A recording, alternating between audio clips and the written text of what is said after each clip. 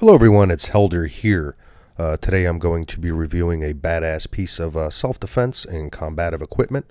It is the CQC-T by American Tomahawk. You want to talk about quality? This is it. The craftsmanship, the material, the experience that's gotten into the design. These Tomahawks have been serviceable for our military since the Vietnam era war, and of course have built upon that. And here we have our CQC-T. The handle on it, right, these rings that are on here need to be serviced every once in a while according to the manufacturer, but they're awesome as far as retention with the grip, whether you have gloves on, hands are wet, bloody, muddy. It just feels right, the way that you could grip it and make it an extension of your hand or an extension of your body. The way that it's balanced, the way that it feels when it's moving around. I mean, it's hard to explain until you guys get your hands on it. So this tool has two main purposes. One is to tear shit up, and the other one is to bash shit in. But without proper training, and we utilize our training tools all the time, right? Our rattan sticks. We'll bring in our training axes, all right, which gives us a little bit more of the maneuvers that we're getting with the Tomahawk as far as being able to reach out and pull in and just little nuances. But nothing's really going to prepare you. None of these sticks or training tools are going to prepare you for what this Tomahawk has to offer. And that's why you need to put in a bit of work with the actual Tomahawk itself and develop those nuances. Make it an extension of your body. Prepare, prepare, prepare. It's not just about buying high-speed gear, spending a ton of money, throwing it in your pack, and having that false sense of security that you're good to go.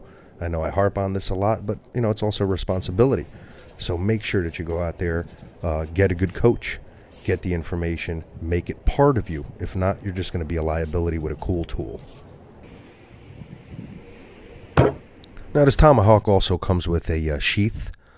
People complain about this sheath. They're having issues with it, that they're cutting it up. Of course, you got a super sharp Tomahawk in there, so it's going to be hard to find something that's not going to be destructive. It's reinforced on the inside to try to help protect it a bit. You can put it through your butt loop. You can hook it up to your molly gear. If you hook it up to your butt loop, it kind of hangs on the side of your leg. It's pretty uncomfortable for me. Not how I would deploy it. Usually I just have it hooked up via the molly gear to the outside of my pack. And it's usually good to go that way. But once again, you have multiple choices. It's up to you and how you practice and how you plan on implementing it. So American Tomahawk is made in the USA. This is a little bit over 13 inch as far as the handle length. You have the business end on one side, axe end on the other.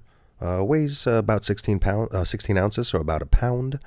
And once again, just great quality, super well balanced, and you know, something that I enjoy having on me in emergency situations, to say the least. I will list all the specs in the blog post as usual, so make sure you take a look at that, and also where to purchase. They're available in a lot of places, but when you order them, it seems to be on back order all the time.